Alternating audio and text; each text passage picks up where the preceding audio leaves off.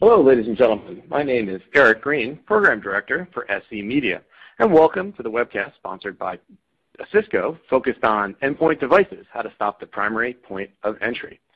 70% of breaches start on endpoint devices. Unfortunately, gaps in protection exist when users and endpoints are off-network, often leaving AV as the only form of protection. And reacting to malicious communications and code after attacks launch is simply too late. It's time to prevent, detect, and respond to attacks targeting endpoints both on and off your network before damage occurs. Today, you'll learn how you can not only stop attacks before they occur, but contain and remediate threats that evade frontline defenses anywhere your users travel. Please note that for the most ideal viewing resolution, you can download the slides by clicking the link in the lower left-hand corner of this interface.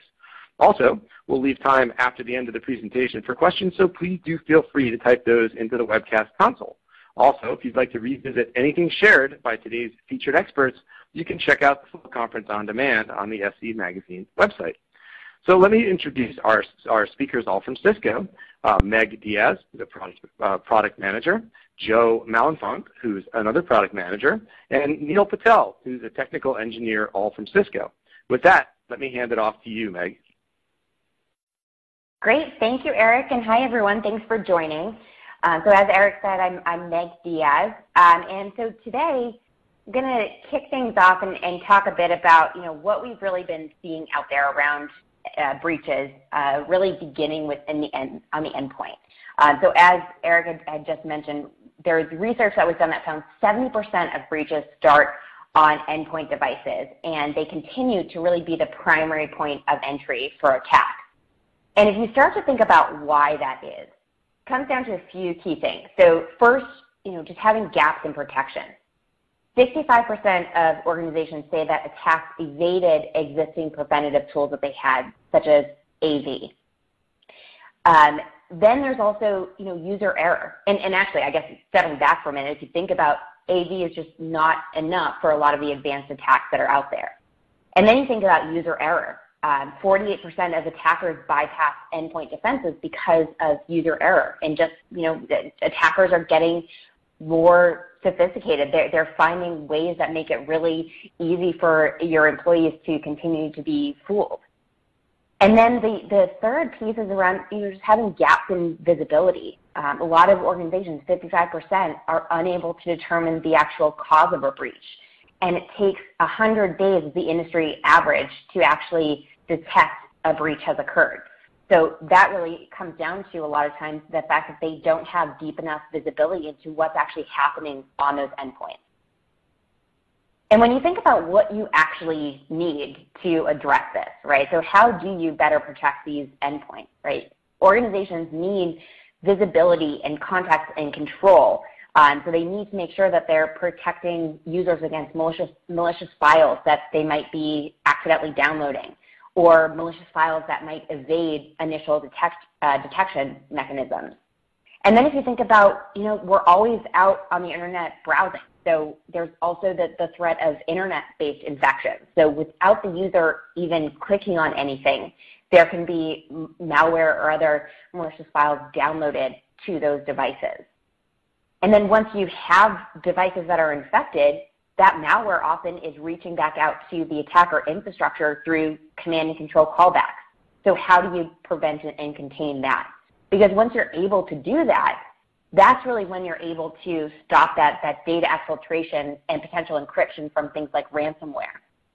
And that's really, when you think about endpoint security, it's being able to cover across all of those different areas. And that's really when we look at it from our perspective with Cisco, we're looking at it from a lot of different angles. And we have two main products, Umbrella and for Endpoints, that are really helping provide organizations with very comprehensive coverage. And the way that we've had customers explain this to us, the way that they think about it, is that they see Umbrella as kind of the first line of defense, and then AMP for Endpoints becomes that last line of defense. And we're going to dig a little bit deeper into both of these and what they actually mean and what we mean by first and last line of defense. But at a high level, Umbrella is considered a secure internet gateway. So it's all about making sure that anywhere your users are accessing the internet, they're protected, even when they're off the VPN, making sure that they always have secure access to the internet. And that's really how you can kind of prevent a lot of those initial infections. And then there's actually AMP for endpoints for actually getting visibility into what's really happening on the device itself. You know, what malicious files are attempted to be downloaded, or what files actually run on the machine, and what are they actually doing. And it's by having the combination of these two technologies that really give you this very complete view and control of what's happening on endpoint. So now let's dig a little bit more into Umbrella first. So like I said, we look at Umbrella as kind of that first line of defense against threats on the internet. Because what we're ultimately doing is seeing what the good and bad is across the internet. So learning and getting the intelligence to see attacks that are even forming on the internet. So as attackers are setting up internet infrastructure, web servers, domains that they might use in attack, as they're taking those actions, being able to see and learn about that and proactively prevent users from going there before an attack has even launched. And with Umbrella, you're able to actually get visibility into all of the internet activity across your entire organization, whether it's a user that's connecting from headquarters or a branch office, or even on a plane as they're connecting to the fly with JetBlue, getting that visibility and protection everywhere. And ultimately being able to stop threats before connections are even made. And now kind of going into that a little bit further, how do we actually do that? Well, one of the core mechanisms that Umbrella uses is DNS, or the domain name system. And when you think about DNS, is really a fundamental component of how the internet works. Right? It's the system that connects domain names like Cisco.com to IP addresses. And when you think about why DNS was initially developed, right, it's very similar to the reason why, when I go to call a friend or a colleague, I'm going to go to my contact list on my phone and look up their name versus trying to memorize everyone's phone number. And DNS was developed for a very similar reason, so that you don't have to remember the IP address for every single website that you want to visit. And with Umbrella, we're actually tying into DNS and using that as the first mechanism and the way to get traffic to our cloud platform, and then be able to enforce security at that same time. So when you think about it, every device on your network uses DNS.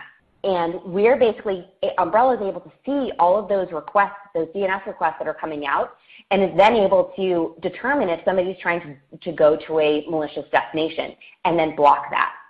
So what you're ultimately able to do is that before somebody even gets to one of those bad sites where, it could be a watering hole where something might be downloaded automatically, Umbrella is going to prevent them from going there in the first place.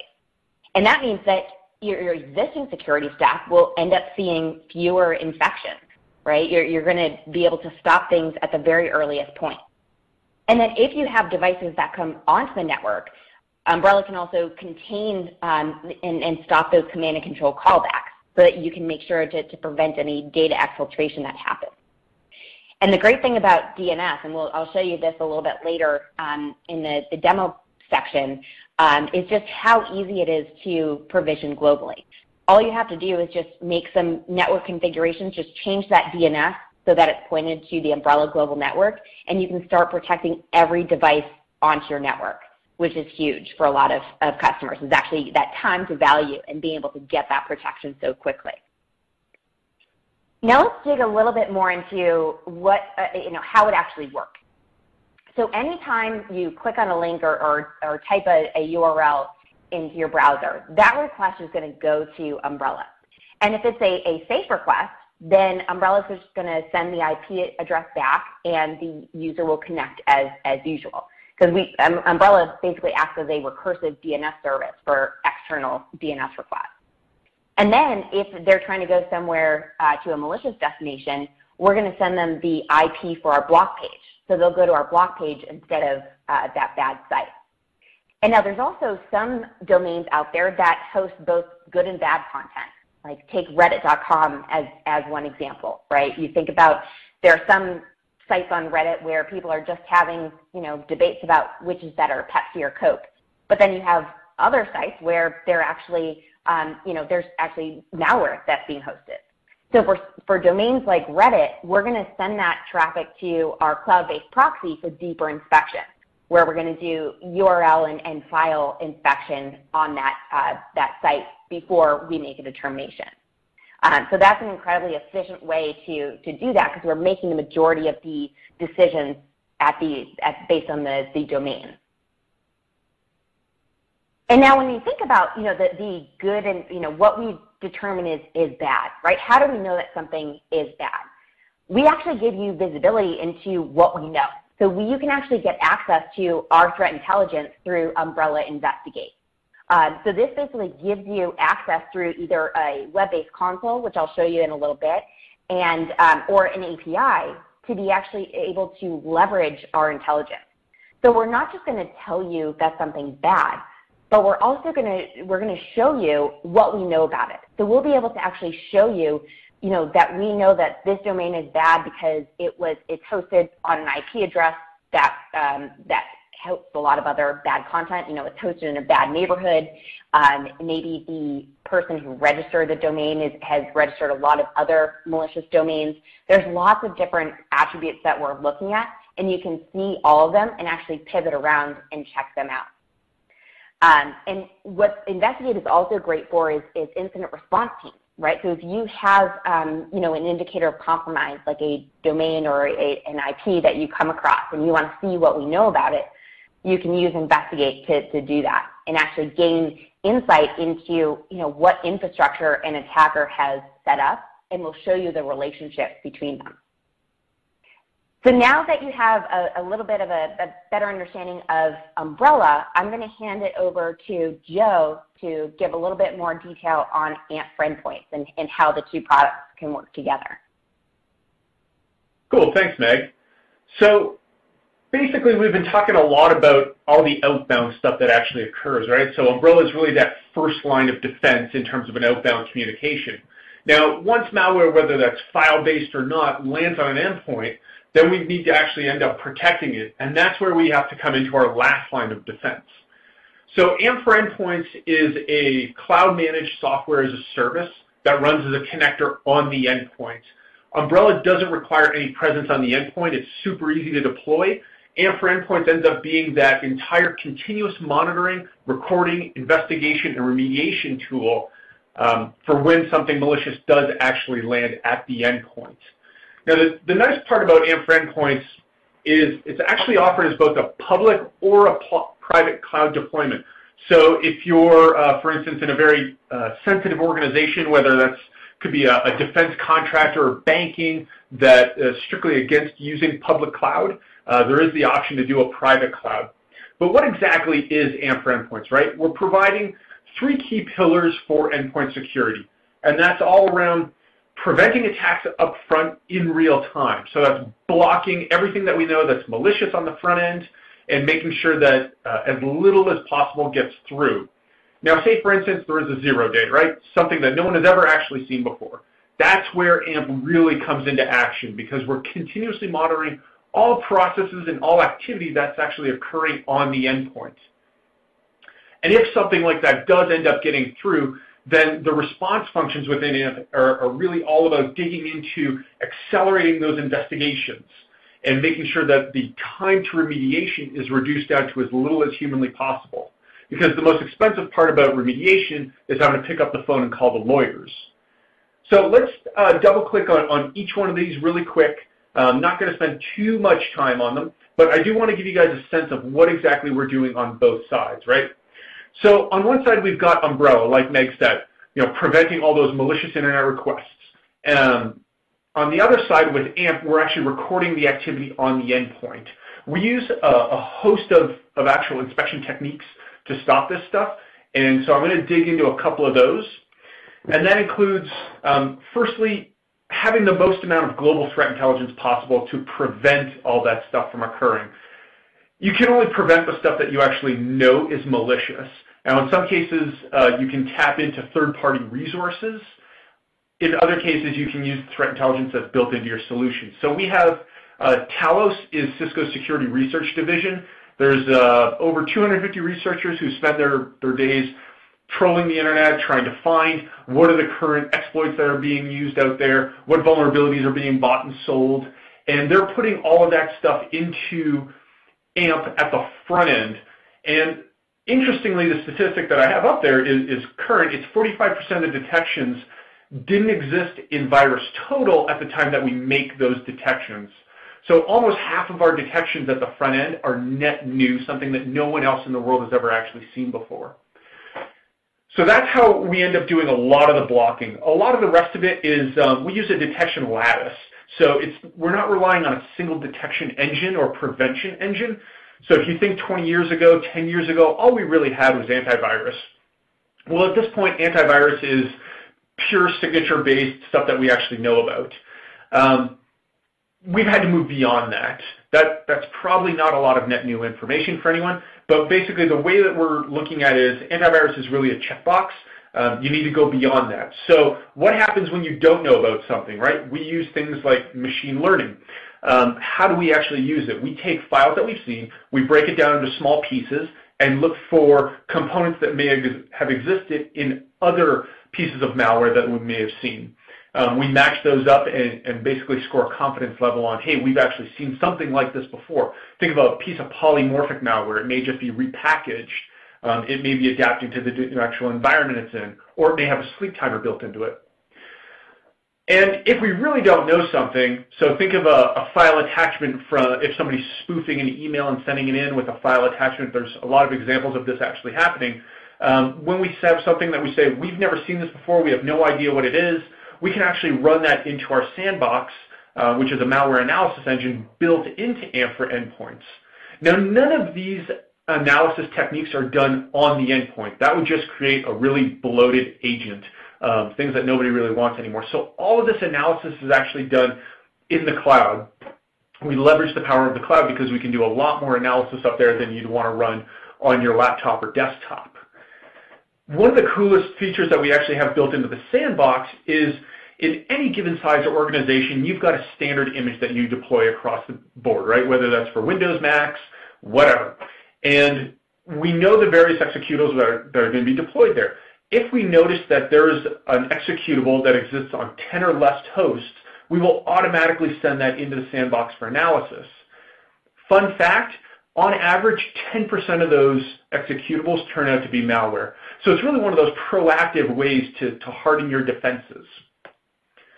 And so that's everything that's actually happening on the endpoint. But like Meg mentioned with Umbrella, the prevention component also comes down to preventing malicious connections to the domains and the URLs that are serving up a lot of this malware, serving up, whether that's file-borne or not. And then lastly, on the prevention side, we have to focus on one of the critical areas, which is patching, right? So because we have a presence on the endpoint, we can see all of the various applications that are installed, and we can map those against the CVEs that are actually out there to say, hey, we know that your specific version of Chrome or Flash or Adobe has a known CVE. We'll prioritize that, and you can use that to actually go and patch right away, or even prioritize your patching, or automate it using your patch management system if you're using it. So there's a lot of things that we do on the front end to make sure that systems stay as secure as humanly possible. But no prevention is actually 100% secure, right? There's no way anyone says that, yes, we prevent 100% of threats. It's a fallacy. That's why we need to constantly monitor and detect everything that's actually occurring, all of the file activity, all of the behavioral activity, whatever somebody's actually doing. And we do that by constantly monitoring processes, resources, activities. And on the Umbrella side, we're actually stopping those command and control callbacks from occurring. So hypothetically, if there was a zero-day exploit that did begin to do outbound communications and communicating with a command and control server, we could shut down that communication with Umbrella. On the AMP for Endpoint side, this is where we really come into play to continuously analyze all that file activity and provide what's called retrospective alerting. So we're watching everything, we're protecting everything, right? Now, there's two ways that we actually do that. First is with using the analysis on the actual endpoint itself, And then we can integrate with the other components of your security infrastructure to monitor activity happening there.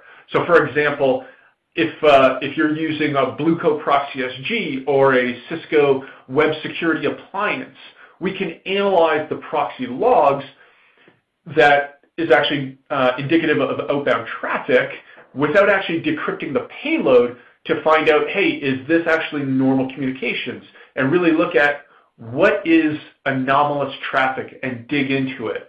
That's another one of those machine learning techniques that we use on the detection side for continuous monitoring. And then if we do catch something, this is where we go into response, right? When I said retrospective security, this is what it means. We're actually diving into it and saying, here's what happened, here's where it came in, here's what's being affected. So we can show the full history of a compromise, provide outbreak control, and more importantly, provide the context behind why something is malicious. That's a very important thing to answer, is why is this bad?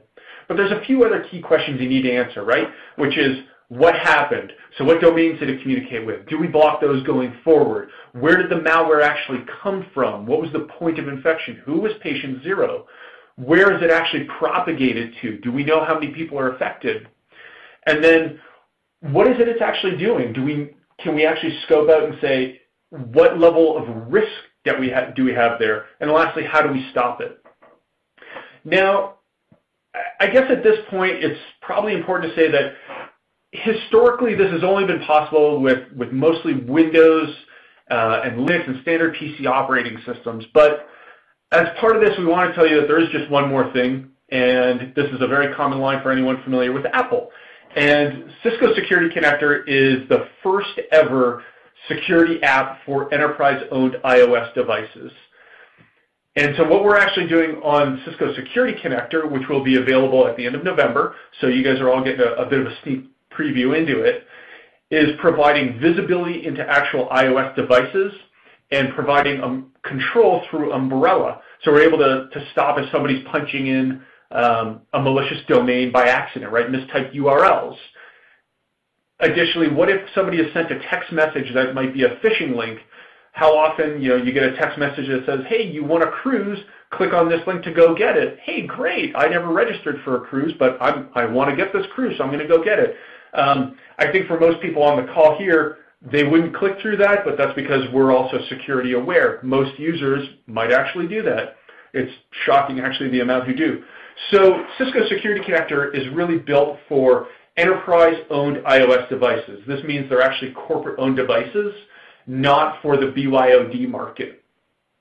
And it's deployed through your company MDM. Right now it works with the Cisco Meraki solution. We do have a number of other MDMs that it will be compatible with, and we'll announce those at the time that it becomes generally available. And I do have to mention it is only for supervised devices, or said differently, for devices running in supervised mode. So if you do have a device that's your own and use it for work and you're running your email on it, that's not what it's for. This is the equivalent to if a company issues you a laptop, but in this case they're now issuing you maybe an iPhone or an iPad, they're those devices that they are actually going to install applications on, that are going to be managing, that they actually own, that is part of their asset pool. So that's the Cisco Security Connector, and I think with that it probably makes sense to give you guys a quick heads up on, don't just take our word for it, right? We've got customers out there who surprisingly have actually stood up in front of a camera or have said, hey, this is a solution that we actually use. So AMP and Umbrella together provide that first line and last line of defense. And NHL University in the Netherlands has about 12,000 students and 1,200 staff, so a 10-to-1 ratio. And in the spring of 2016, right before their exams kicked off, they faced an onslaught of ransomware that was brought into the network by one of the students. Now, since they're primarily a BYOD solution, they issued their devices to teachers. They really needed that flexible way to support both parties, right? Everyone that's actually going to be on their network. They ended up deploying both Umbrella and AMP as a result of this ransomware attack, obviously realizing that they didn't have the right defenses in place. And since then, they haven't had a single ransomware instance. Now, we're going to send you the link in the follow-up email so that you can actually watch this case study. They were pretty adamant about the solution they used and why they actually chose it. So if you think that's impressive, take the time to go watch it on camera. They'll explain why. We'll drop that into the email as a follow-up. So without further ado, let's get on to actually taking a bit of a deeper look. So I'm going to turn it back over to Meg, so you can take a look at Umbrella. Awesome. Thanks, Joe. And just a reminder for everybody, in terms of the viewing. So I'm going to walk through a few screenshots right now. And to get the best view of them, you can also download the deck. So that I think in the lower left-hand corner, you should be able to see that. So feel free to download and follow along as we go in case the resolution isn't as good. So it looks like I just need control to be able to move the slides forward, which I don't have quite yet. Okay, perfect. So first I want to walk you through kind of from the end user perspective. So let's say I'm checking out my email and I see an email from Dave. And now I know Dave, and it's one of the contractors that I work with, and I see an email for a payment processing error. It's his third attempt, so that seems pretty important. So I click into it and I see that they're unable to bill me for a software platform that I use. And so this looks legitimate, so I would go and I would click on that link. And then what happens is I get this block page from Umbrella. So that's really, the end user experience is pretty straightforward for what they're seeing. As soon as I clicked that link, that request went to Umbrella. It saw that I was trying to go to a malicious destination, and it returned me the block page instead. And what's great about this is that you can also use this as an opportunity to educate your end users too. So you can customize this block page that they see and even give them more information about, what is phishing, what should they be aware of, and give them the ability to learn more. But that's really the beauty of it from the end user perspective is if they were going someplace legitimate, they would be connected straight there. So that's really great. And a lot of our customers also see an increase in internet speeds when they're using Umbrella. And that's because we're one of the fastest recursive DNS services out there, plus we're adding security. So it's one of those things that you wouldn't necessarily think that speed and security go together, but in the case of Umbrella, they actually do. So let's take a look at actually setting this up on the back end. So this is the Umbrella dashboard. And so, this is just going to give you kind of a basic overview of what you have actually deployed right now, the networks that you have set up, the roaming clients, and so on. You can get a sense for what kind of trends are you seeing across your environment in terms of block requests and overall internet activity.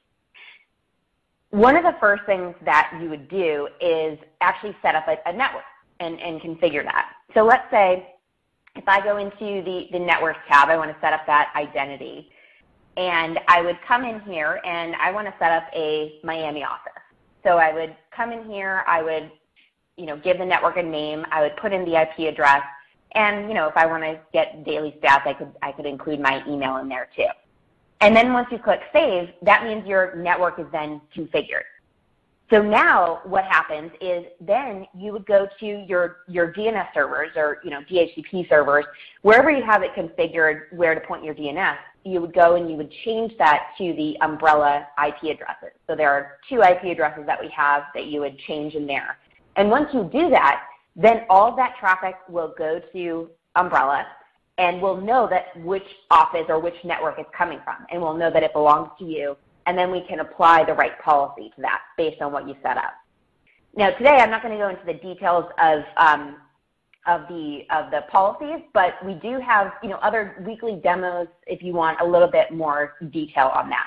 But the bottom line is that it's incredibly easy to set up and get started. Once you do that, once you make that configuration change, every device that comes onto your network is now going to be protected, including BYOD devices and even IoT devices. If you have thermostats that are connected to the network, that they can also be protected. Same with, guest Wi-Fi networks you can also protect. And then, so we talked about deploying it for your networks, but then also for roaming computers, you have the option, because you want to make sure that those devices, wherever they go, they're protected. And so we have a couple of options for that. If you use Cisco AnyConnect today as a VPN, then we have a module that can be enabled on that. It's called the roaming security module. And basically, it means that you don't have to deploy another agent onto those devices. Now, if you don't use AnyConnect and you still want to protect those roaming devices, then we have another, what we call a roaming client that can be deployed on those devices, so on Windows and Mac OS X. And really what that's doing is it's simply redirecting the DNS. So it's just ensuring that no matter what network you connect to, those DNS requests are still going to Umbrella. So it's very, very simple and straightforward. So now you have things set up, right? You have your networks configured, you have your roaming clients configured. Let's check out some of the reports and what you can actually see with Umbrella and what it's really catching. So what we're looking at right now is the security activity report. And basically this is showing you all the security activity that Umbrella is blocking. You can go to other reports and see things like if you wanted to, just get insight to other types of internet activity, or if you needed to dig into something for incident response, you can get a complete view. This one in particular is looking just at the security activity. And so we can see you can change the configuration depending on what you want to look at. You can see just the trending report, or if you wanted to dig deeper into the event type. So this is showing Cisco AMP event type. And you know how I had talked about the proxy, the intelligent proxy capability of Umbrella, right? Where we will, for those risky domains like reddit.com, we're going to send it to our cloud-based proxy for deeper inspection. When we're looking at the files, we're going to be checking that against Cisco AMP to see if those file hashes are known to be malicious. Or if you're trying to download a file, it will check the file hash. So with this particular example, this is showing that AMP had, that we identified a particular file that was blocked.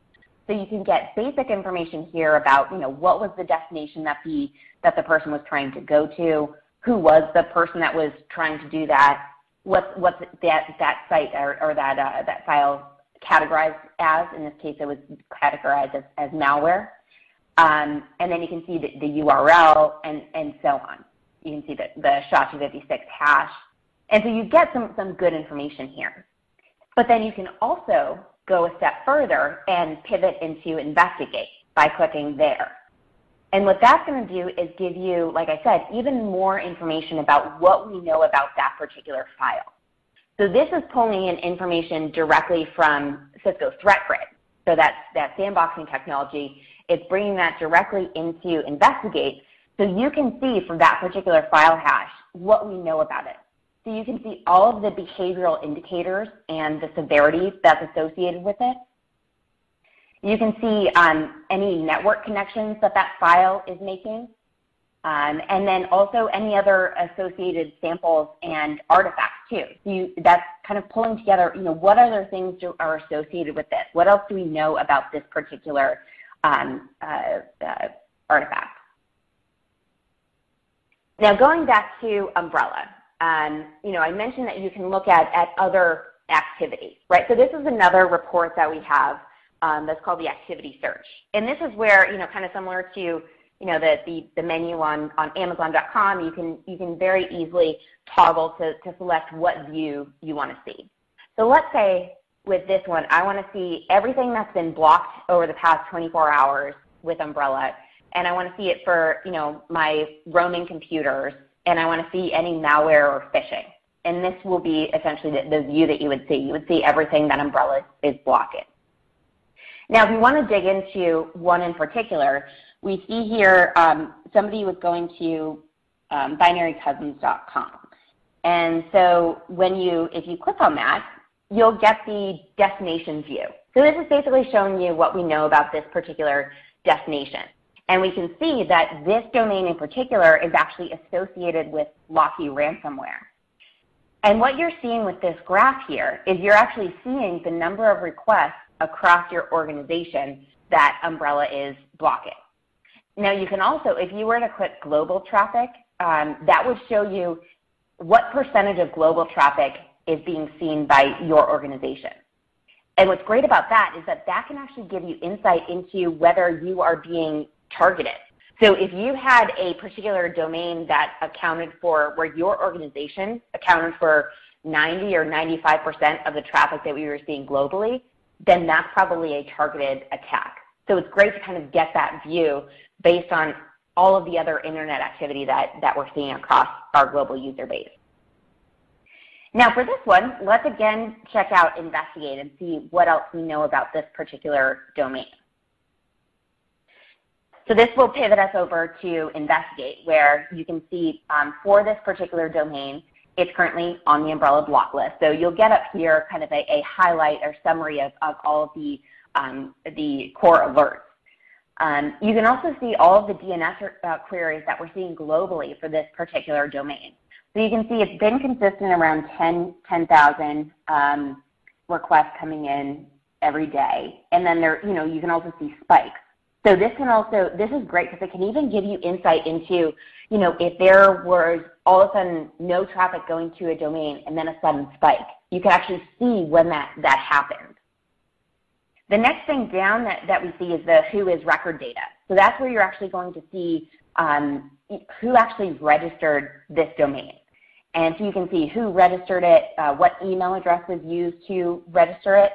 And now what you might be thinking is, well, why would somebody actually use their email address to register it?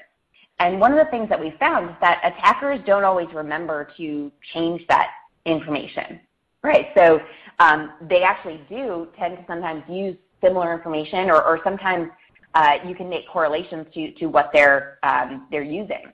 But in any case, you can actually see, Investigate will correlate for you if that same email address has been used to register any other domain. And you can pivot on that and see what other domains it registered and if any of those were malicious. Going a little bit further down, you can also see for that, domain if there were any malware or there were any files that were found to be reaching out to that domain, which we can see here. There's a malicious file that was found to be associated with this domain. And then the last piece that I'm going to mention here is around the timeline. So we can actually show you when this domain was categorized as malware and then when it was actually associated with Locky ransomware. So we can actually show you a timeline of when that happened and when we uncovered it. Now there's a ton of other insight that you can get from Investigate, and you can really see, you have the ability to pivot around and look at the IP address that this domain is hosted on and what other domains are hosted on that IP or ASN. And so there's a lot that you can do to really build out this view of the infrastructure that an attacker is using. But we don't have time to get into that today. So for now, I'm going to turn it back over. Hopefully that gives you a good view of Umbrella's capabilities. And now we're going to dig into the AMP for Endpoint capabilities, and I'm going to turn it over to Neil to walk through that. Great, thank you, Meg.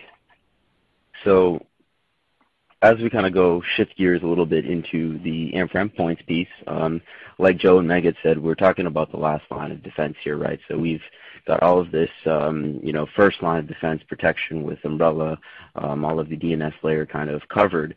AMP takes into account stuff as it exists on the endpoint, right? So what we're looking at here is just a first high-level overview of the dashboard. So the kind of power of AMP here is having extreme visibility and control at an endpoint level. So you can get notifications and you can see, files as they're being quarantined live on the endpoint, but you also see everything in a centralized dashboard at the AMP for Endpoints console. The console is designed very much around a incident responder kind of workflow. The initial dashboard gives you a health status of your environment. So you can see here a 4.5% compromise level, meaning of the entire organization or deployment. We have a certain number of endpoints that are compromised. We have details about each one of those compromised endpoints and events associated with that compromise. Other statistics around things like dynamic analysis, number of files that we've actually seen across your network, number of files that have made network communications outbound, all of those network communications, things like that. So this is just a very high level overview, and we'll tie back into this at the end of the kind of workflow and demo that I show you. But we start off with the prevention part of this, the product, right, and the prevention part of the security scope. Joe mentioned things like vulnerability analysis. So the way AMP for Endpoints handles that is, since it sits at an endpoint level, it sees executions, it sees creations, it sees copies of all files on disk. We can actually run analysis against those actual executables. So executables associated with specific versions of Java, specific versions of Acrobat Reader, specific versions of Firefox. We can see all of those versions, we can understand what version it is, and we can associate vulnerabilities with those versions. And we can see how prolific those vulnerabilities are across the network or across the computer base by listing here in the middle column where you see it has either one endpoint or two endpoints affected. It could be more. And you can see the last time it was observed, so which computer observed it last. So this is a piece of information you can use to augment security posture, to augment, IT workflows or admin workflows, whatever else. It's just a way to ensure that the network or the endpoint deployment is not vulnerable to common exploits which are associated with stuff that's easy to patch, right? Just update Java or update Firefox. And you won't have to worry about a whole slew of attacks coming in. Another bit of the prevention piece is what we call our point-in-time detections, right? So these are all the things that are kind of like table stakes. Detection engines which operate at a point in time. Right as the file enters or right as the file is created on the desktop, we can do certain things with it to ensure it, to ensure its either validity or its malicious intent. So the first of these on all of our deployments, whether it's Windows, Mac OS, Linux, is a offline database or offline engine for malware signatures. So, just like any other AV engine for Windows, we use Tetra as the engine. For Mac OS and Linux, it's Clam AV with a curated signature set. Now these curated signature sets, whether it's for Tetra or Clam AV, they all come from our Talos intelligence organization. So that's one of the pieces that Joe had mentioned earlier on in the presentation, that dedicated group of engineers that is constantly doing research, analysis, and figuring out new malware, things like that. So that's where the curated signature set comes from. Other bits of detection that we can actually do are also two other modes. The first of these is Ethos. So this is it's a fingerprinting engine. We call it a fuzzy fingerprinting engine. And the idea behind it is this one-to-many matching. The simplest way to explain it is something along the lines of the company you keep. So, if you are a single file that we don't know about or we haven't seen, but every file that is moderately associated with the contents of your file are malicious or have had malicious intent or have been exploited, we make a decision or we make a determination on the, security posture of your file, and that file would become malicious. It would be, if the company kept was malicious, we're going to mark it as malicious. So that's the idea behind Ethos. It's like a loose fingerprint of a file, and we can compare it to many different instances of other files that are in other malware families to see if it's related. The other engine is a machine learning-based engine, which is Spiro. Now this works on Microsoft PE, so our portable executables. The way it works is it actually extracts a large number, close to 400 different characteristics out of the executable itself. Things like the PE headers, things like referred DLLs, interactions it's having with system files, even things like the common object file format, the COFF. So we take all of these parameters and we feed them into big data analytics. We take information out of it and we make a determination on the behavior, based on the behavior we see in this file, whether or not it is malicious or it is clean. So these are some of the point-in-time detections that we do. Just, we're talking about as a file writes to disk. Once the file is there on the disk, what can we do with it before we even let it start, running amok on the endpoint or flying, free? So the other piece of this is outbreak control. So not only do we have these signature sets and these detection methods that are curated by, highly qualified intelligence engineers, all the folks at Talos, all of that, we have the ability for you as a security operator, an IT manager, whoever else, to write your own detections and blacklists and whitelists for files, processes, and IPs at the policy level. So we have, I'll go into the details of each one of these, but we have things like simple custom detections, advanced custom detections, application blacklisting, application whitelisting, and then also network IP blacklisting and whitelisting. So what is a custom detection list, right? So simple custom detection list is just that. It's very simple. It is again, one-to-one match. We're looking for the calculated SHA-256 of a file, and if that file matches the criteria, meaning is it this file, yes, no, we're going to take the corresponding action to that custom detection list. So if we add a file into a simple custom detection list by its SHA-256, we can block on it operationally without having to worry about, will I miss it, will I catch it? It'll automatically be on this blacklist. So advanced custom detections are a little bit more involved. These are all written and built around a ClamAV signature framework. So it gives you extreme control, if you are so inclined, to write your own malware or virus signatures to append to the database that we already use, meaning we'll actually run files against this custom signature set. The way it's done is actually very easy. We create a new signature set. We can build a signature set based on a list of signatures. So if we have, a set of signatures that we use in IT practice or an organization uses in IT practice, you can enter those signatures as part of a single detection and then build a database from that file. The example that I show here is very straightforward. It's a simple detection written in a ClamAV format. We have an MD5 of the file name, and then just a detection name for it. So this is just a very simple signature set, but you can get as advanced and as complicated as you want. ClamAV signatures can be written based on SHAs, based on MD5s, based on sections of the PE, based on the body of the executable or the binary.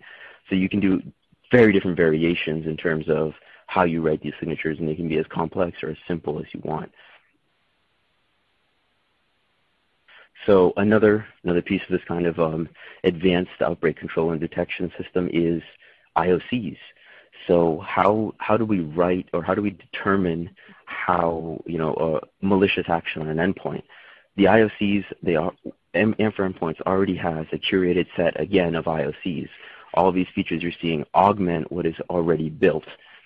So what you have here is the ability to identify your own indicator of compromise, a way to say, if I see an endpoint exhibit this behavior, I want to make sure I indicate on it. I want to do I want to flag. And these IOC scans are run on demand or on schedule. So the way endpoint IOCs are written is very straightforward. It's open IOC format, and it's in an XML. So what you have is you have the ability to formulate what criteria with standard logic and or operators determine the indicator on the endpoint. So you can write, you can create a large endpoint IOC file. You can upload it in here, and you can make sure that any endpoint that exhibits behavior that is marked by the contents of the IOC will flag at the endpoint's console, and you can take action on it from there. So these are all things that kind of, what I'm talking about are all these things that help us prevent and detect all of this malware. So we classify, we're not just relying on something as simple or as basic as, hey, does it match a signature? No? Okay, let it go. There's all these other extra pieces that make sure that we are doing everything possible to prevent and detect before we start having malware run rampant in the environment. Another one of these big pieces is the low prevalence feature. So this is, again, what we talked about a little earlier today, the ability to identify endpoints that exist in small numbers across your network, right? If you think about this feature, it's very powerful in what it does. You can't have, no IT department or no organization is going to have the ability to go in and monitor every file that executed on endpoints and see which ones, are low prevalent. It's obvious that 90% of machines in a corporate environment are going to execute chrome.exe or winword.exe. But what about those 4 or 5 endpoints that execute shadysoftware.exe? you're not going to be able to identify that until after the execution has happened, and then it's going to start running rampant. And maybe it's, a long-term, maybe it's a long-term piece of malware that's just, going to wait for a while and then start infecting. So low prevalence will pick up that file, and what we can have it do is automatically send that file up for analysis. So what we're saying here is this file has gotten into the computer, onto the endpoint. So it's passed all of these, checks that we've talked about, that we've looked at, and we don't have a disposition. We're not sure what this file is, but it does exist in low prevalence, so there's potential for malicious intent. We take that file, we ship it off to our dynamic analysis engine that, again, Joe talked about in ThreatGrid. To do that analysis in the cloud, we do, we run it in a closed environment. We take the data out of it. We generate a report which says this file has a score of 0 to 100, and you can see a couple examples here. And when that score returns, if we determine that it is malicious, we can actually go back in a retrospective alert and do quarantine on the endpoint right there. So this prevents, we get an alert when the quarantine happens, but it's something that would have never been picked up otherwise, right? How would you have ever seen that file execute if you didn't have some mechanism like this to monitor, pull, and quarantine? So that's a part of that retrospection that happens. Another element in terms of kind of that prevention and detection phase is giving you a split of the threat root cause. So this is actually a very powerful tool to understand what is your biggest your pain point. What is the biggest process that is launching malware? So is there something that, you need to either decide, well, this process that we have or this software is always the one downloading malware. Maybe we ban it across the computer base. Maybe we make sure that users can't install it, or maybe we just block that file altogether, that process altogether, however you want to approach it. But it gives you a very good, report view or starting point for attacking, what is the biggest cause of concern on my endpoints? What is the process that's doing the most damage? So moving beyond just all the prevention and detection stuff, what about the real meat? Again, like Joe said, there's never going to be a time where we can say we are going to protect 100% of detections out the gate, or malware out the gate. We're going to be able to see everything right before it gets in and done. You don't have to worry about anything else. That's impossible. In the security world, it's a fallacy. So when a file does get in and it starts acting maliciously, how quickly can we go and understand the scope of what that file is doing?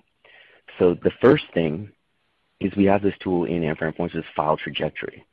So the great part about this is it's a one-stop shop for files, meaning I click on a file or I type in the SHA-256 of a file and I immediately know exactly which endpoints it has touched, and on those endpoints what it has executed, the parent and child process for it.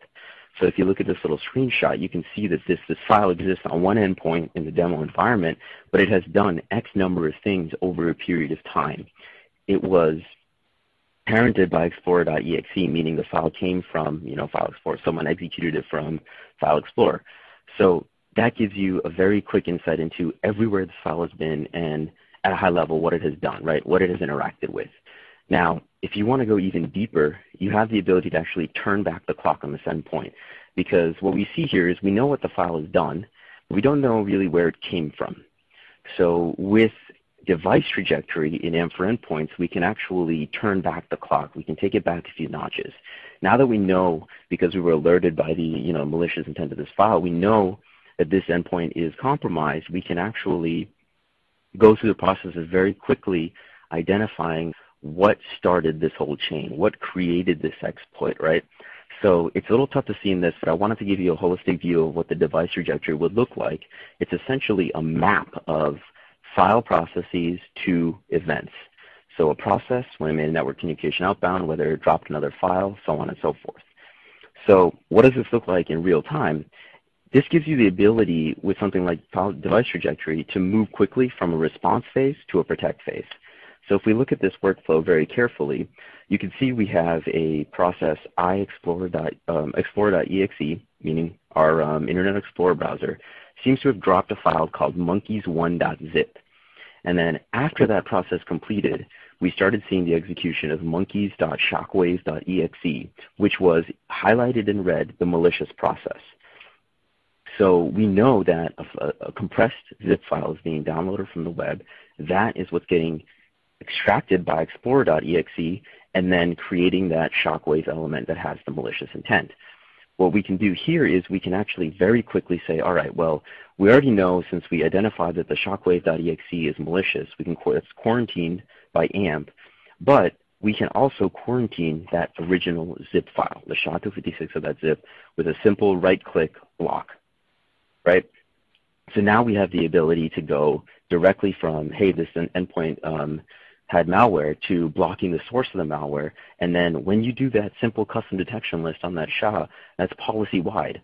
So if user B tries to go tomorrow because this was like an email chain that went around and says, oh man, I need to see monkeys in a shockwave format, if they try to click it, done. And then one last piece before I wrap up for Q&A. The dashboard elements, once you finish that process, we also give you the ability to take endpoints and move them from a infected or requires attention state to a resolved state, so you know where you are in the workflow if there's a lot of events coming in. So with that, thank you guys very much. I'm going to hand it back over to the organizers here, and we're going to go through some Q&A. Very good. Thank you all for some great information. We do have a bunch of questions here, so I'm going to get started, and we'll knock off as many as we can in the time we have. So I'll let you all decide who's going to hit these. Each first question, where is the data of the continuous monitoring stored? Yep, so since I'm already kind of talking, I'll take that one. Data of the continuous monitoring and AMP for endpoints, all of that log information is stored in the cloud. So that file trajectory and continuous monitoring is a 30-day rolling window. That window can vary a little bit depending on the volume of events that come in, but all of that information as it happens is sent in small bits up to the cloud, and we correlate and we collect all that information there in the console. Excellent. Thank you for that. Next question for you guys. What is the bandwidth requirement for AMP, and is the traffic encrypted as it talks to the cloud? Yep, I'm going to continue on with the last statement there. So the bandwidth is very limited. It's small bits of data as it goes up. All of the communication is over 443 TLS channel, so it is encrypted as it sends it up. Sensitive bits of information that are up in the cloud, they require two-factor authentication to access, so there's that other layer of security when accessing the details as well.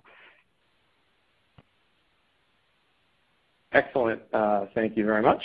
So let's see. We probably have time for a couple more here. So a question: can we set up? Someone wants to set up a demo AMP in their company to see Umbrella in action. So the question is, I guess, can they do it, and what can they do to do it?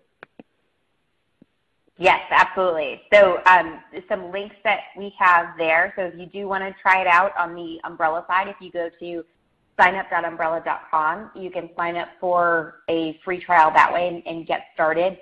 Or if you want to work through your partner or your Cisco rep, you can do that as well. And then on the AMP side, we have another link there, csfco/tryamp, that will take you to more information. Outstanding. Thank you. Another question. We already have AMP on our email gateway. Does AMP for endpoints work with that?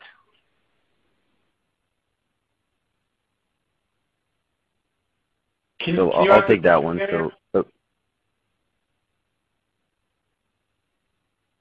Yep, so the question was around AMP and AMP on the email gateway. So AMP as a technology is universal. The concepts of SHA lookup and detection are universal on the platforms. However, the two products do live individually. So if you have AMP on the email gateway, you will be seeing your malware detections based on files that come in as a part of email. If you have AMP at endpoints, that sits in its console, and it's all about files that sit at the endpoint level. So two different platforms.